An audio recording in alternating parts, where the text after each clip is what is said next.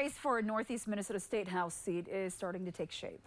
Pete Radosevich announced tonight he'll run once again for the House seat 11A, which covers all of Carlton County and portions of St. Louis and Pine counties.